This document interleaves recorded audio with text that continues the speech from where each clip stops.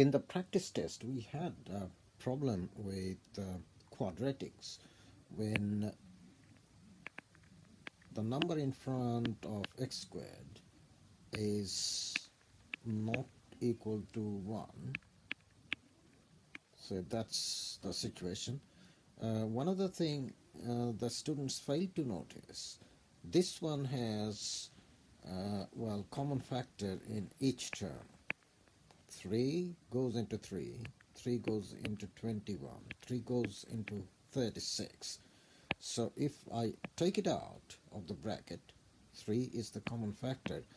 X squared plus 7x plus 12 is the remainder expression, remaining expression. So now, well, most of the students should be able to factorize it.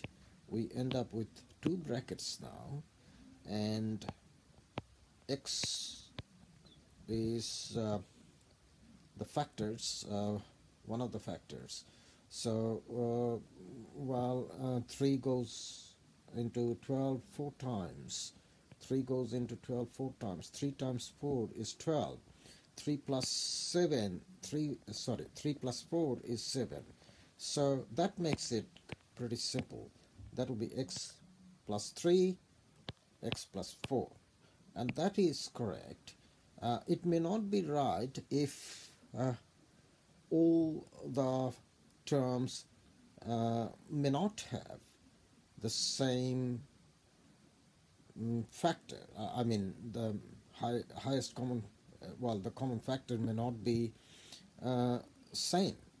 So in that kind of situation, you can't have this kind of well, factorization. So that's one of the things you have to notice. Otherwise, you end up in trouble.